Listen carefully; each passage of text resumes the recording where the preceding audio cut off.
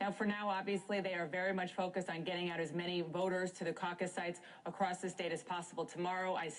I'm hearing from Republicans, John, who are affiliated with other campaigns, that they are amazed at how wonderful, frankly, that they say the Ron Paul organization is. We'll see if that actually bears out tomorrow. But in terms of the long term, there's no question. I'm sure you talk to Republicans who are worried as well, just like I am, that Ron Paul will continue on long into the spring and summer, even further. Even if he runs as a Republican or as an independent, he could really hurt whomever the Republican nominee is, because still nobody thinks, even if he does well here in New Hampshire, that he will ultimately be the nominee. I'm sure you talk to Republicans who are worried as well, just like I am, that Ron Paul will continue on, who are worried as well, just like I am, who are worried as well, just like I am, who are worried as well, just like I am, who are worried as well, just like I am, who are worried as well, just like I am.